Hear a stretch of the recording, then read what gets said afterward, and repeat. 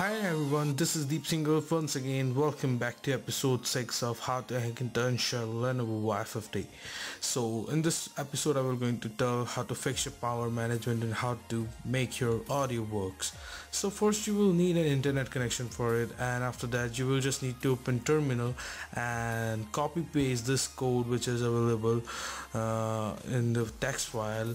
I will leave all the links of those codes in the description below. You can just copy paste the command in terminal and you will get this prompt.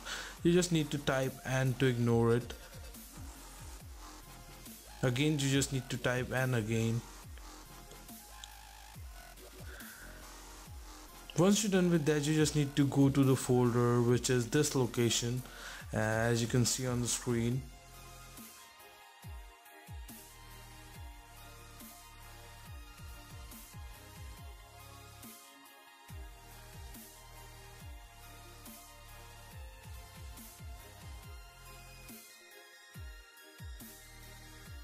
After that you will see some ssdt.dsl files. You just need to double click it and open it in Mac ASLI software which you used previously on a part 5.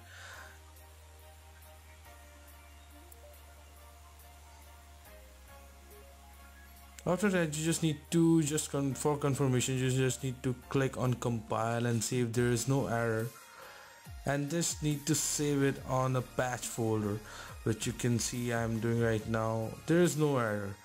Then you just need to mount your system drive in which your all IFI folder of Clover are saved. So for that you just need to open Clover configuration and mount the system drive where all boot records are saved, and then you just need to save this SSDT over there, which can be done like this.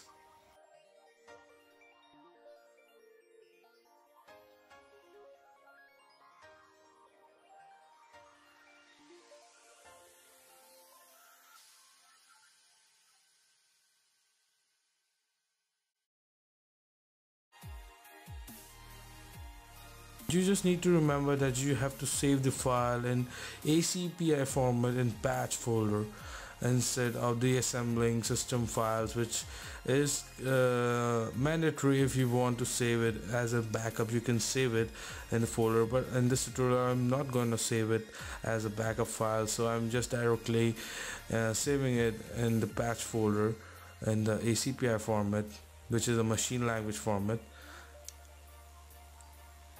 As I already patched in, but I'm doing once more time, so I'm going to replace the ssdt-1 file.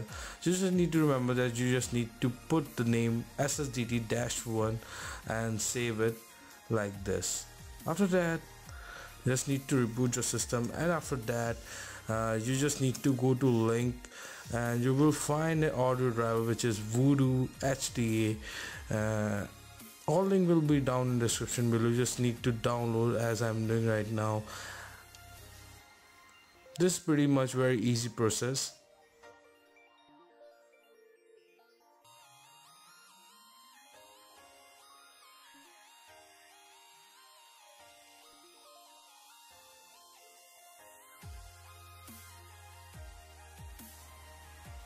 After download completion, you just need to extract all the files inside the zip file and install the driver, which comes in package application format. So this is pretty much a very simple, easy to install thing. So you just need to click next and install everything according to the software, and then your Hackintosh audio will gonna work. So this is all for the part 6 of the tutorial. After this tutorial your Hackintosh will work smoothly with all audio outputs and all kind of power management stuff. So you can expect in the next video that I will going to teach how to edit your Clover boot menu list items and how to triple boot, which will include Windows 8, Ubuntu and Mac OS X on the same PC or a laptop, you can say. So stay tuned for it. Do subscribe my channel and do like my videos. Thanks for watching. This is Deep Single from Attack Point. See you in the next one.